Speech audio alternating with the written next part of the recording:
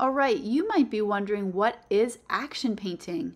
Well, action painting is a type of painting where the artist has very spontaneous, which means not predictable, movements. Paint can be dripped or splashed or smeared onto the canvas, and it's not applied very, very carefully.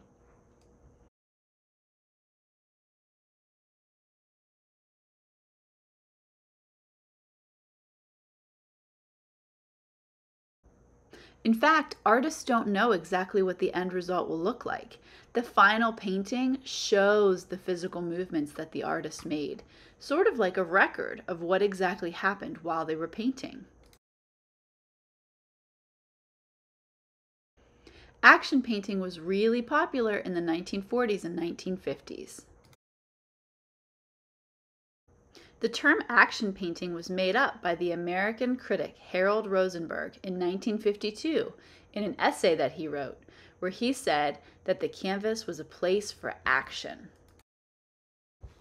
Over the next 20 years, thinking about art as an act instead of just being a final object like a finished canvas, or thinking about art as a process instead of a final product, became a really big deal. It became sort of like a base layer in society for a lot of other art movements afterwards. This is a woman named Lee Krasner. She is a really famous action painter. And action painters often worked very large. You can see behind her how big her work is. Here's another close-up of a different painting by the same artist.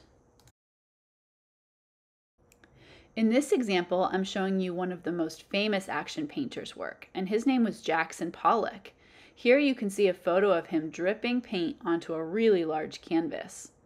And here you can see people standing in front of one of his very large canvases in a museum. A great way to find out more about Jackson Pollock and his work and other action painters and how they worked is the book series by Mike Venezia called Getting to Know the World's Artists. Now I want to show you an action painting project that you can try at home. First, you'll need something to put down to work on so that you don't ruin your surface. I like to use newsprint, and you could put down more sheets than this. You could use old newspapers or a bit of a plastic bag. I like to use newsprint because whatever splatters I get on the edges, then I can use those extra pieces for other art projects. I'm going to tape down my paper at all four corners. If you're going to work outside, you should do the same. Tape down those corners. You don't want the wind to do extra actions on your action painting. All right, my paper's all taped down, and again, you might want a little more surface area to cover your space if you're going to do an action painting. Now I have my paper that I'm actually going to work on. My paper for this video was sized 12 inches by 18 inches. Here I'm showing you how to make tape rolls so that you can put light tape underneath your painting that will come off easily. I'm using masking tape. I'm putting about 3 or 4 tiny little tape rolls underneath my painting so that it sticks to this base layer and doesn't blow around.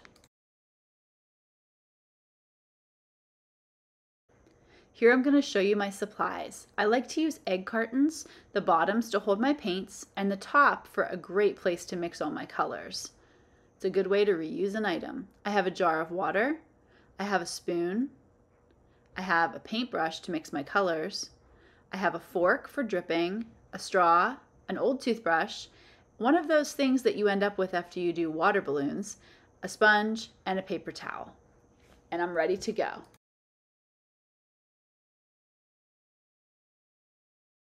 Now let's talk color mixing. So I'm going to pick up a little bit of blue, just a little, and I'm next going to pick up just a lot more white because I want my first color to be a bit of a light blue. I'm rinsing out my brush in between those colors in my water and adding quite a bit more white than blue. And I'm using that brush just to mix everything up. It takes me a little while to work through it.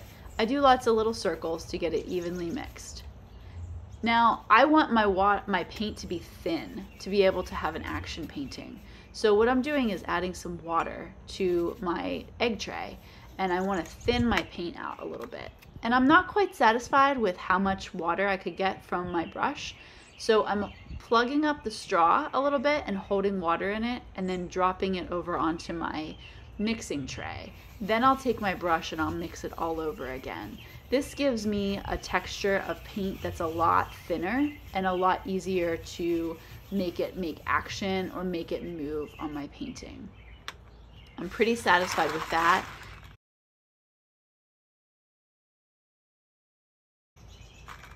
Okay, and now I've got my toothbrush. I'm gonna get it really wet first so that it can absorb some of that paint, and I'm gonna do little circles to get to pick up some paint. Now you can see how I'm sliding my finger across the surface of the bristles, but when I'm pointing it down to the paper, it sprays all over my paper. I can really direct where I want it to go by angling my hand and keeping my hand really close to my paper. You'll be able to experiment with this too.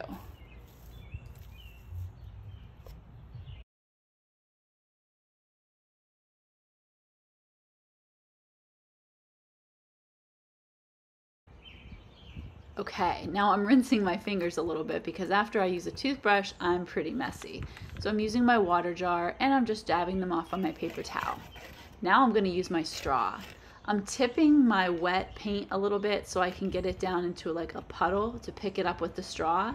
By plugging my finger on the top of the straw, I can hold it in there, and then by releasing it over the paper, I let the paint go where I want it. And I can choose when to let it go and how I want it to be directed by splashing it down with a certain direction.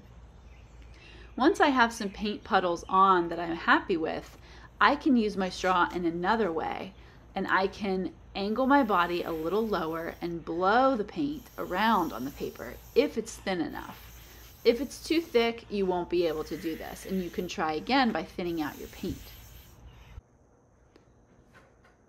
It would be pretty boring to watch me work really slowly. So here I'm showing you everything I'm doing with my straw super fast, and then I'm mixing a little bit of another color in to make sort of a violet color. So I mix a tiny bit of red, made of a little bit of a purplish violet color, and then I'm just using the paint that's thin and splashing it all over the paper.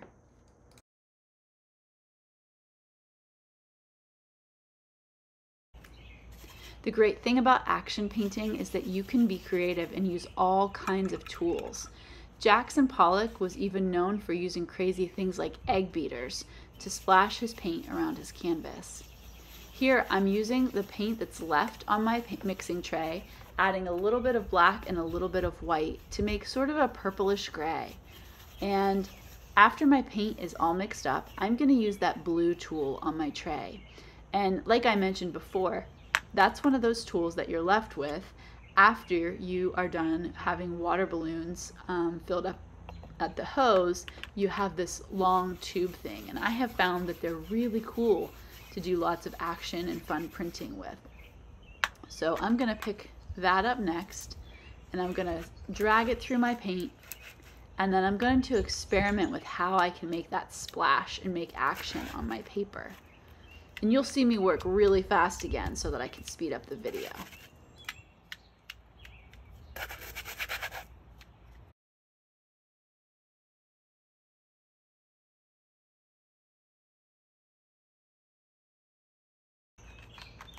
Okay, so now that you've experimented with some other random things, we're going to thin out the paint that we have and just even use the brush and the actual mixing tray itself. By thinning it out, I can actually pour it from the mixing tray right onto the canvas and direct it that way. So you can even be creative just with a brush and your mixing tray, depending on how thinned out you can get that paint. Watch me pour it. See how you can see the trail of where the paint has been or where my hand has been to be able to make it splash that way? That really shows the action.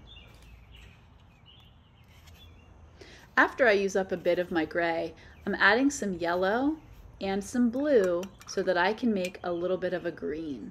And there's a tiny bit of gray left in my mixing tray, and that is okay. It'll just have like a toned down green color, which is really great for me. I like that a lot. So I'm mixing it very well with my brush, and now I'm going to add a little water to thin it out.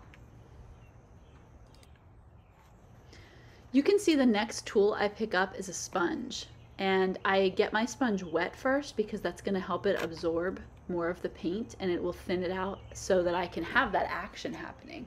So I'm squeezing out the excess water, putting a little bit more into my mixing tray to thin out my paint, mixing it all up with my brush.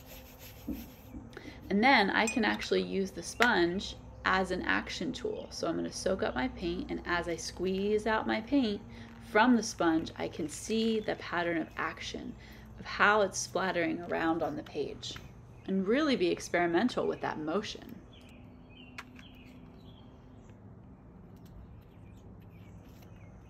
Now that I have some puddles, I can go back to my other tools and experiment. Maybe using that straw will blow some of the paint around on the paper in an interesting way. Again, remember, action painting is spontaneous, and here I'm speeding it up so you can see me go super fast.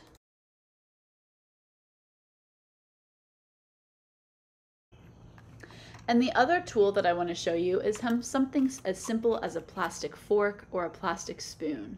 So I can pick up some paint. I'm picking up white paint here, and I'm just splattering it downward. The white paint's thin enough for me to get a little bit of action. And since I already have paint on my paper, I can see the white paint show up on as a top layer. You could do this as well with a spoon, a plastic spoon, or a plastic knife.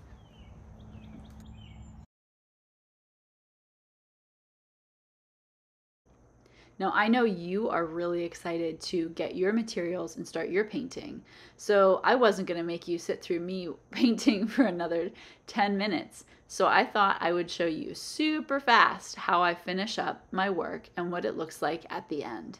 Enjoy!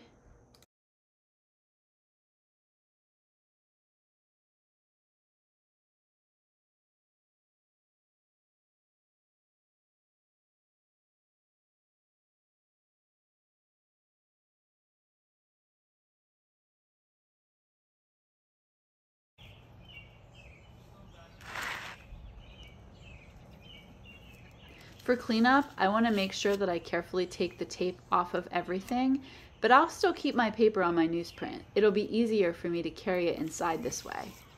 I want to put all of my tools into my water jar because I'll clean them out really well and use them for future action paintings.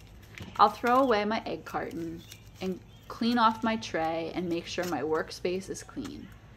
I hope that you have fun using whatever tools that you have at home or in a class, if you're in a class, to do this project and make an action painting of your very own.